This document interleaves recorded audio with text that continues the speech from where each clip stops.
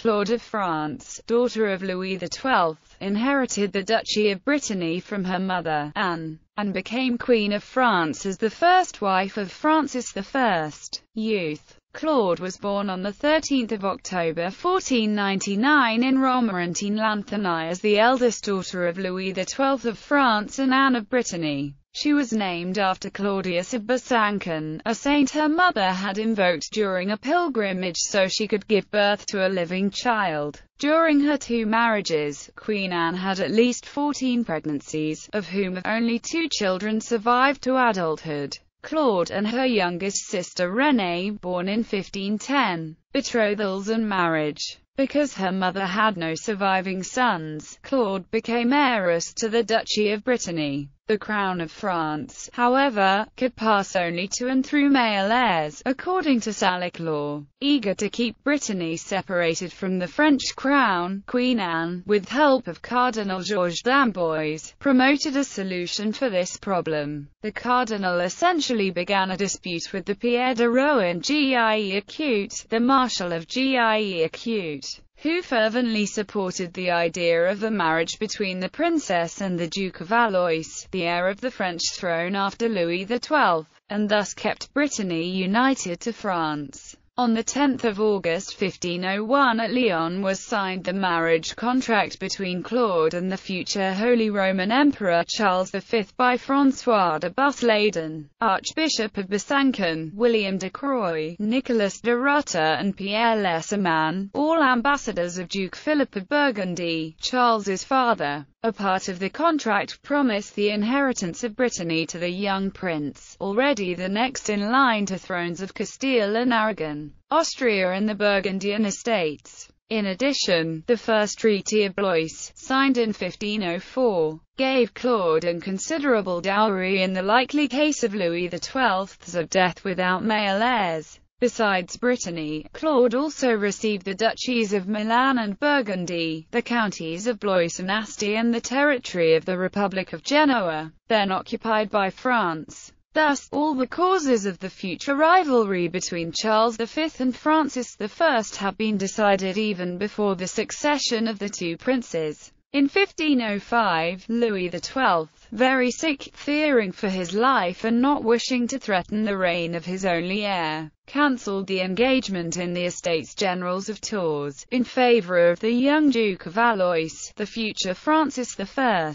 Indeed, previously Louise of Savoy obtained from the king a secret promise that Claude could be married to her son, Anne of Brittany. Furious to see the triumph of Marshal of Gie-Acute, exerted all her influence to obtain his conviction for treason before the Parliament of Paris. On 9 January 1514, when her mother died, Claude became Duchess of Brittany, and 4 months later, on 18 May, she married her cousin Francis at Saint-Germain-en-Laye. With this union, it was secured that Brittany would remain united to the French crown, if the third marriage of Louis XII with Mary of England would not produce the long-awaited heir. However, the union was short-lived and childless. Louis XII died less than 3 months later, on 1 January 1515, reputedly worn out by his exertions in the bedchamber. Francis and Claude became king and queen, the 3rd time in history that the Duchess of Brittany became Queen of France.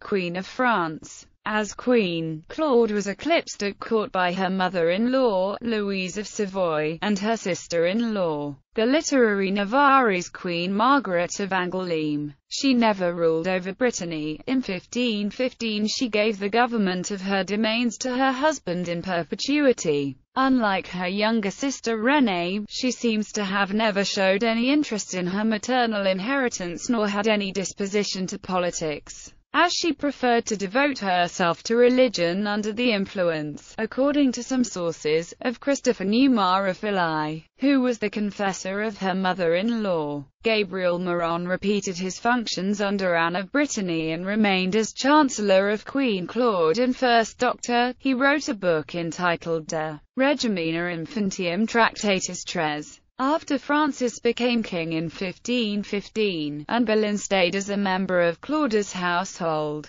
It's assumed that Anne served as Claude's translator whenever there were English visitors, such as in 1520, at the Field of Cloth of Gold. Anne Boleyn returned to England in late 1521, where she eventually became Queen of England as the second wife of Henry VIII. Diane de Poitiers, another of Claude's ladies, was a principal inspiration of the school of Fontainebleau of the French Renaissance, and became the lifelong mistress of Claude's son, Henry II.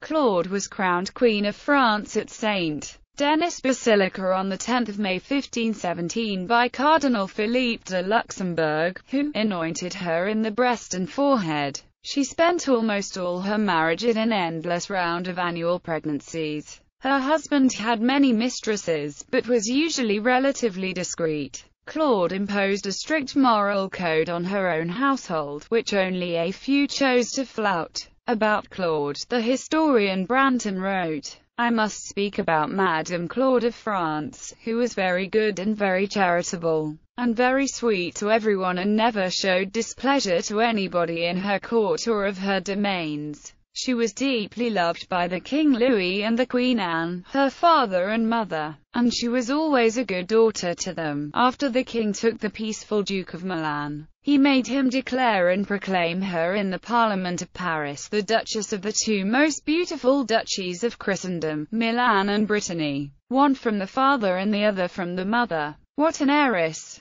if you please! Both duchies joined in all good deed to our beautiful kingdom. The pawn of so much dynastic maneuvering, Claude was short in stature and afflicted with scoliosis, which gave her a hunched back, while her husband was bigger and athletic. The successive pregnancies made her appear continuously plump, which drew mockeries at court. Foreign ambassadors noted her corpulence, claudication, the strabismus affecting her left eye, her small size, and her ugliness. But they acknowledged her good qualities. She was little loved at court after the death of her parents. Branghton testified that the king, her husband, gave her the pox, which shortened her days, and Madame the Regent, Louise of Savoy, bullied her constantly. The king's will imposed the omnipresence of his mistress, Françoise de Foix. Issue Claude and Francis I had 7 children, 2 of whom lived past the age of 30. Louise died young, engaged to Charles I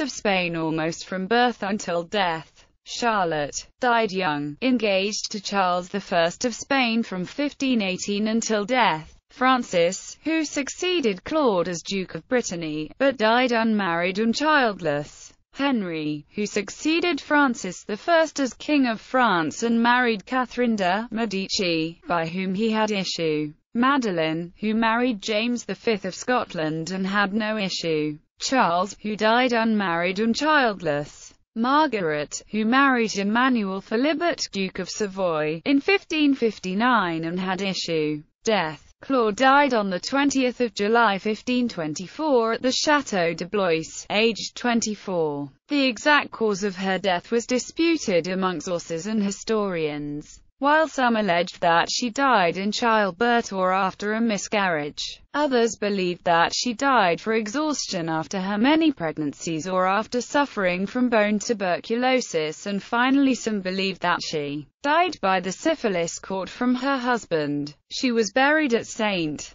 Denis Basilica. She was initially succeeded as ruler of Brittany by her eldest son, the Dauphin Francis, who became Duke Francis III, with Claude as widower, King Francis I as guardian. After the Dauphin's death in 1536, Claude's second son, Henry, Duke of Orleans, became Dauphin and Duke of Brittany. He later became King of France as Henry II. Claude's widowed husband himself remarried several years after Claude's death, to Eleanor of Austria, the sister of Emperor Charles V. The atmosphere at court became considerably more debauched, and there were rumors that King Francis's death in 1547 was due to syphilis. The Prayer Book of Queen Claude. Her coat of arms appears on 3 different folios. The book is richly illustrated.